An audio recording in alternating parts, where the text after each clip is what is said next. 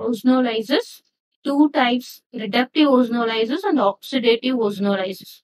So if ozonolysis of propene takes place in presence of zinc, what happens? With aldehydes, the product stopped. The reaction will be stopped up to this. But in an oxidative ozonolysis, ozone is there. Afterwards, if you have only hydrolysis, no reducing agent is present, means what happens? The product formed will be oxidized by H2O2.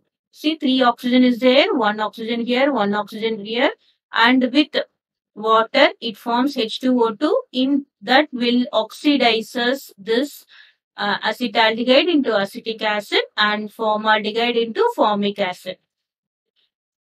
If there is zinc, what happens? This H2O2 will be prevented from oxidizing. So our products will be stopped to acetaldehyde and formaldehyde. No further oxidation takes place.